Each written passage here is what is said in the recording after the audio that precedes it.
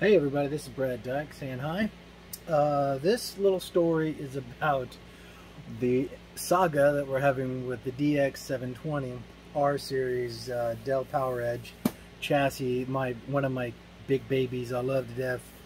And I decided to splurge and get her a Dell baseline motherboard.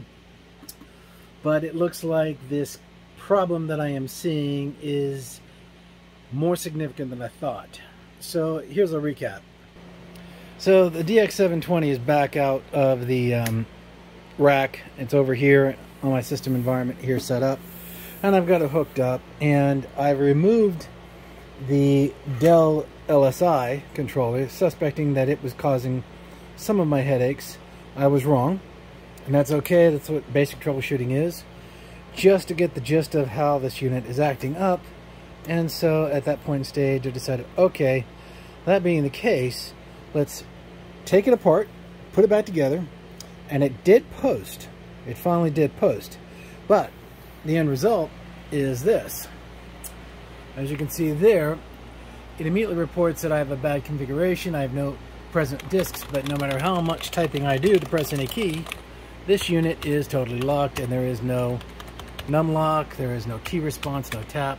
The system is completely frozen once it tries to run the diagnostic loop on the internal RAID controller. So what does that mean? It means this little guy right here is in trouble. So this is my onboard RAID configuration card. When I pull it out and I expose it for what it is and where you can see it, it is a simple retractable release right there and right there. You can pull the unit out, and we are definitely having a problem, and it's kind of warm. So that is making me suspect what's going on here. Now, that can be one of two problems. One, it could be that little guy right there. If you look very carefully, you'll see that key is notched. And if it is, then it doesn't matter what I put in this unit. I run the risk of pretty much frying anything I have in there. So that's one real serious risk. Now I'm going to put this guy back in again, and I'm going to attempt to boot it up and see if it will pass the post diag. Now let me give you a reference point on this. Now this is the old motherboard, and if you look at the board, you can clearly see pin alignments are accurate. They're right on target. But when you look at the other unit, you can see pin distortions. One there, roughly about the 7th or 8th pin from the far right, and also there are a couple out of alignment right there as well. So I'm going to be probably asking for a replacement motherboard, because I don't believe that's actually my controller card. The controller card is not making proper contact, and so with that being the case, my chassis is no good. So that's troubleshooting for you. Always go for the basics. Always go right down to the initial point of where you're putting stuff in, because when you put this in, it's supposed to key and go right in. Boom, it went right in with no problems whatsoever, and it snaps in. But when I take a look at the other motherboard,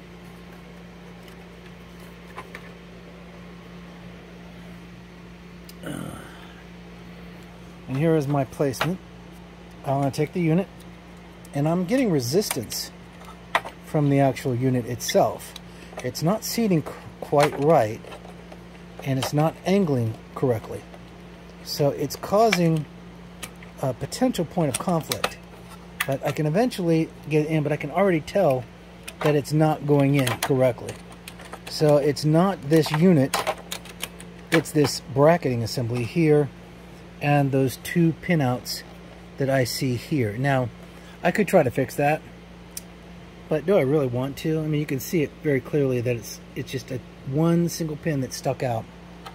And it's probably also adding resistance to this edge card to go in, and it's not completing probably the voltage load cycle or something like that. So I'm going to send an RMA request to give me another motherboard and send this one back. I like this motherboard. Fast, efficient, not having the variances in the cooling effect. It's a good board, but it just has a problem. So now I know what caused the problem, and so now I can fix the problem.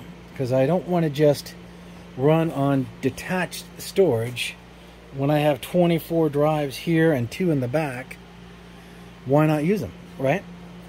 The other thing I'm going to do while I'm doing that testing is I'm going to try to get this bad boy to post and boot off of a SSD drive. I really want to try to get that to work because I'm finding out all over the place that it can be done. And everything I'm using is Primo standard, so it should work. But it definitely is having problems working with the configuration in such a way so that it just won't do what I want it to do. And so if I can get, you know, one of these cards in there just for grins, right? I'd like to, and get it to post and get it to work, that would make my day. But I think the problem that's happening here is the PCI bus selector state for this motherboard is limited. Unlike a lot of other motherboards where I can go in and really tweak out the PCIe bus and how it's interacting, I'm going to try to get this to work. I could also use this little guy right down there, which is a dual SSD controller booter, or I could use this extender controller booter, or I could go down here and plug in a USB interface right down here and run off of a USB stick if I wanted to, but I don't. I want to use performance on a performance system.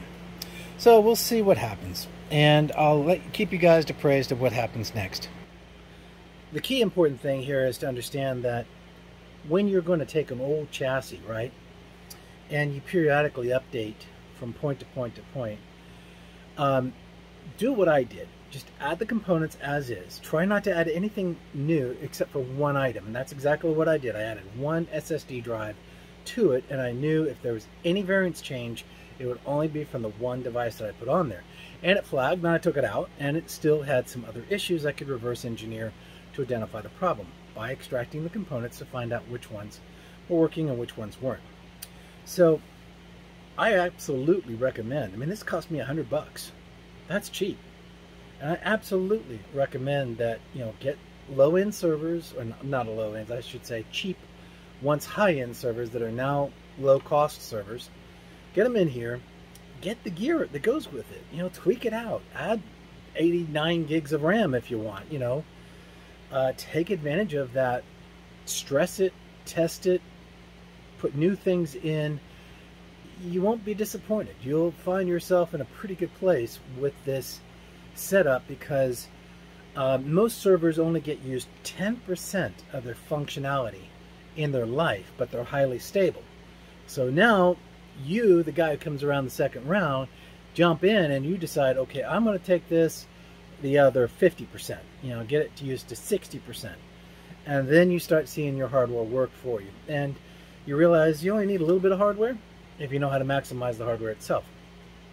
So this is Brad Dyke signing off. This is a short little video, just kind of keeping the history of this wonderful event chronicalized so that you guys can enjoy it as I'm working with this. I'm going to continue to play with the SSD side.